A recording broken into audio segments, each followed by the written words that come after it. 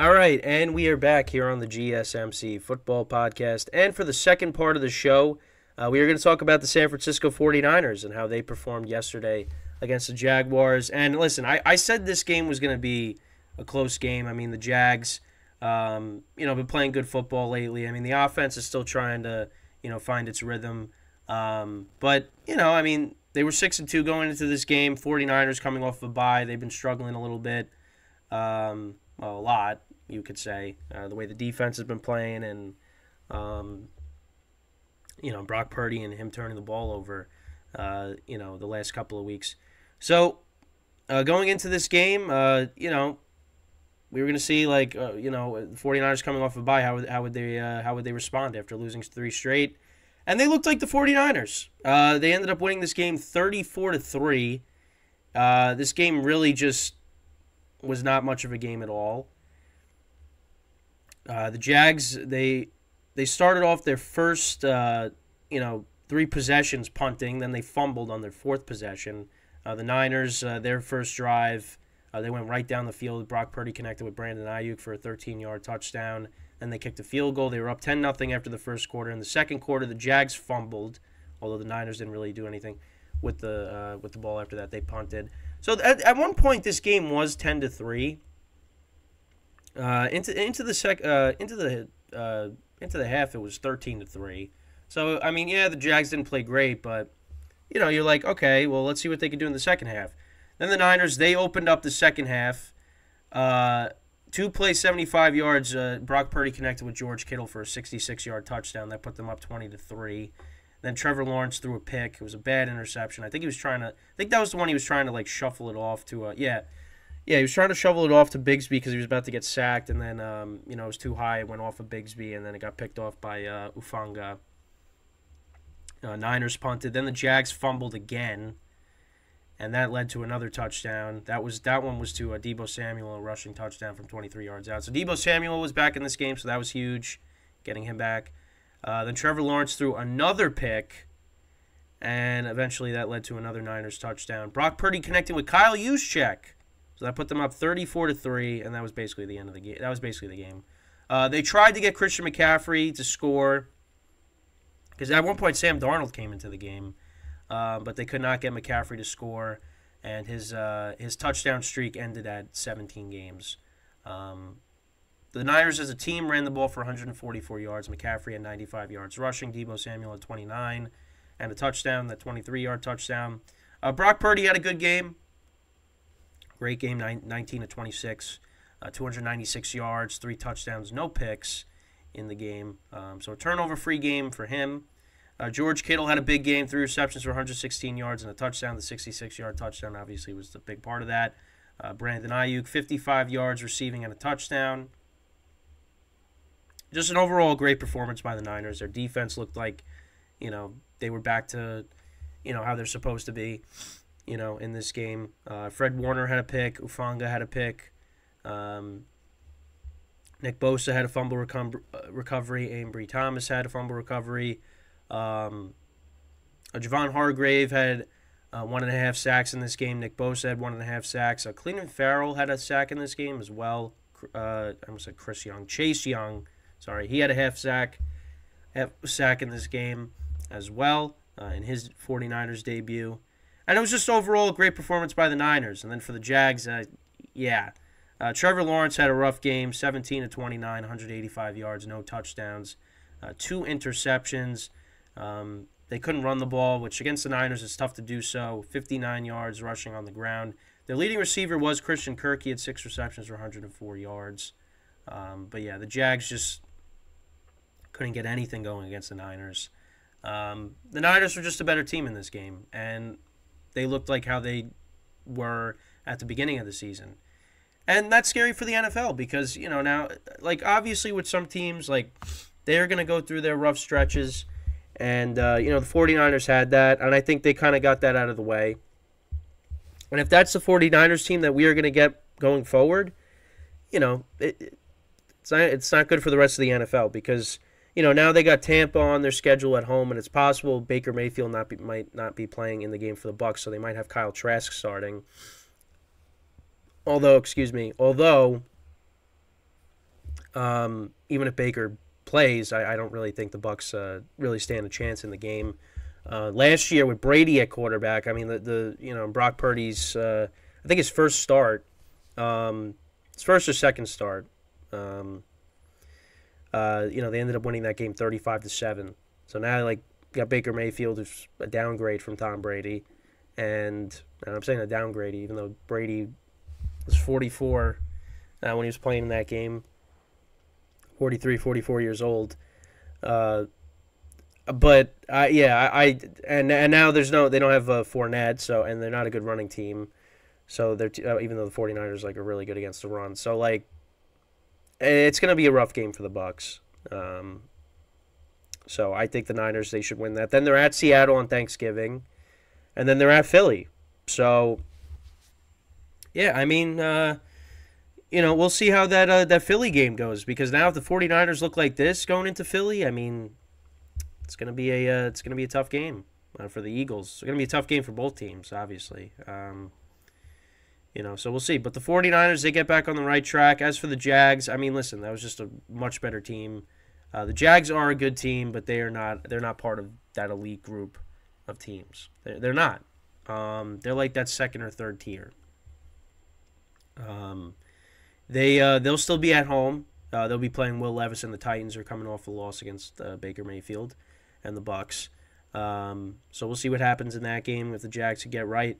And what's interesting now is, the Houston Texans now, they're a game back in the division in the AFC South. Now, again, I still like the Jags, but Jags got to be a little careful here, because if you stumble and the Texans keep riding off wins, I mean, you might be looking up at them for the division. So that definitely something to keep a close eye on, is that AFC South, because the Texans are right there, and especially after winning that game against the Bengals. I mean, yeah. So, but yeah, I mean, for me, I think the 49ers are back. They were dealing with injuries. I think the Chase Young trade, that's going to help them. I mean, it already has helped them tremendously. I mean, the defensive line was all over Trevor Lawrence yesterday. Also, the Jags really don't have the best offensive line either, so that you also got to factor into that. But Trevor Lawrence was just forcing, a lot of throws. I mean, some of the picks were bad. And I mean, they just couldn't get anything going. They couldn't run the football, because ETN's had a really good year, but against the Niners, it was going to be tough. And yeah, I mean, it really showed. It really did. But I mean, for me, I think the 49ers are back. I mean, I think a dominating performance like that, you get Deebo Samuel back in, he scores a touchdown. I mean, this team, this is a very good team, and as long as they play mistake-free football, I mean, because the interceptions by Brock Purdy have really hurt them. As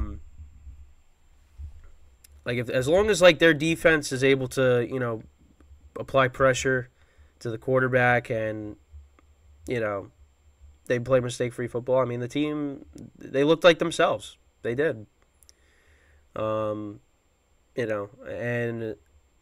we'll just see what happens moving forward, But you got to be really encouraged by what the Niners were able to do yesterday, because it's been a rough couple weeks. I mean, they haven't won a game in pretty much a month, So they might have gotten their bad stretch of football out of the way, and they might be back to being the team that they were at the beginning of the season, when they were 5-0 and they looked like the favorites, So.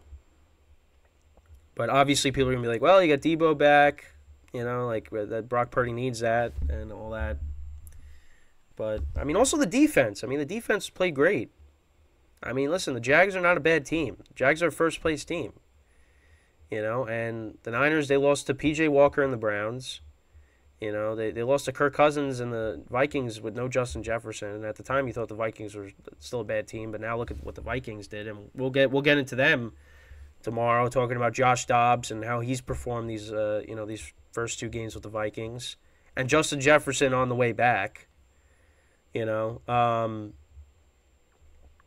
yeah, and then you lose to Joe Burrow and the Bengals. Like, yeah, it wasn't a good stretch for the Niners, but they played really well yesterday. They played a perfect game.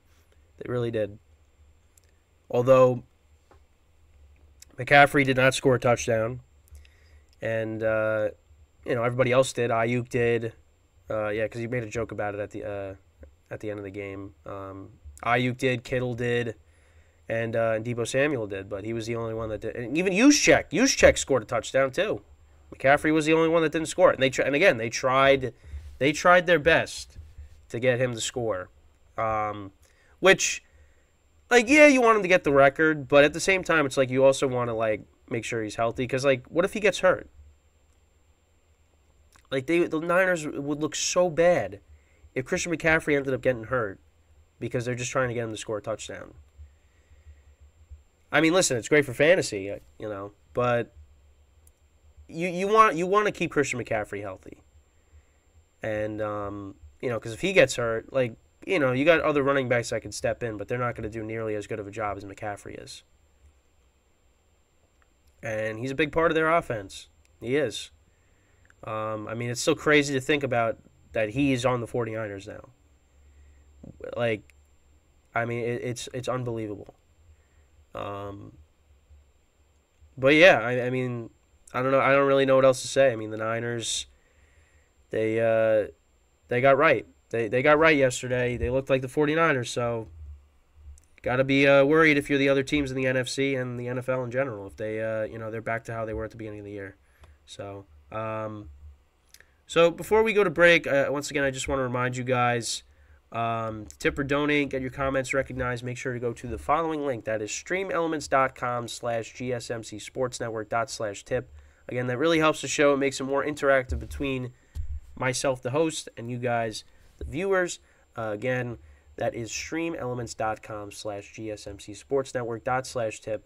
And once again, it is displayed on the ticker on the bottom of the show segment. So, so, I mean, again, 49ers 34-3 over the Jags. And when we come back from our second break of the show, I mean, we're going to get into this was probably the best game of the weekend. I mean, listen, Bengals-Texans was very good. Browns-Ravens. This game from start to finish was just unbelievable. The back and forth. And that is the Lions and the Chargers. Like I said, I mean, the amount of good games that we had this weekend, I mean, I'm trying to space them out the whole week. Because I some of them I just don't want to, like, just gloss over and just not go back to them. Like, I want to, like, give them, their time to shine. And obviously I'm not going to get to every single game today. But throughout the week, we'll get into a lot of them. Well, the rest of them. And I don't know. I thought that was the appropriate thing to do for this week. I didn't really see anything wrong with that. But because there was just so many good games. I mean, because we've had a couple of weeks where the slate really wasn't that entertaining. This week, that was not the case. There were a lot of entertaining games this weekend.